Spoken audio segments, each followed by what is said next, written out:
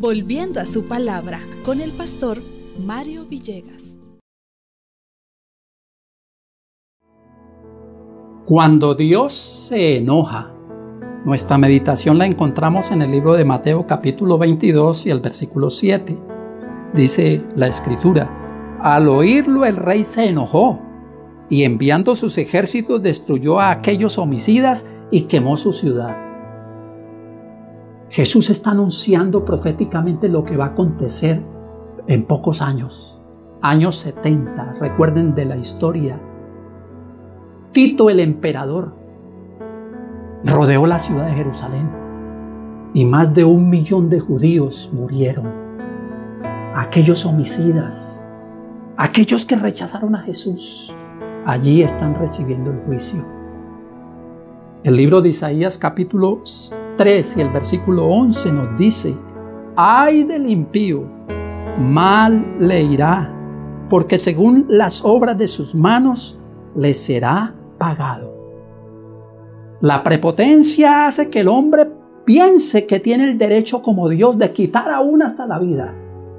Y estos son homicidas que tuvieron que pagar con sus vidas en la destrucción de Jerusalén por Tito en el año 70, como había mencionado. El libro de Salmos capítulo 28 y versículo 5 nos advierte y nos dice: porque no tienen en cuenta los hechos del Señor ni la obra de sus manos, Él los derribará y no los edificará. Esa fue la consecuencia final de haber rechazado al Hijo de Dios.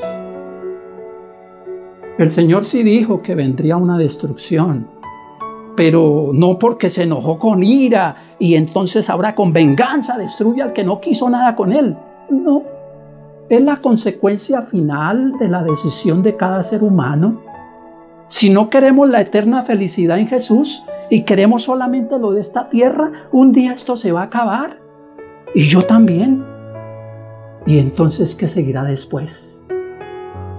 El Señor sí advirtió de la destrucción de Jerusalén, pero también en el libro de Lucas capítulo 21 y versículo 20 Jesús les dijo a sus hijos, escuchen: pero cuando vean la ciudad de Jerusalén rodeada de ejércitos, salid entonces porque la destrucción se acerca.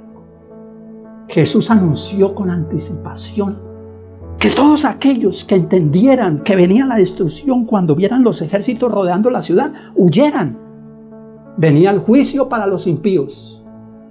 Gracias al Señor que sus hijos son protegidos. No tenemos que temer nada porque el Señor protegerá a los que son suyos.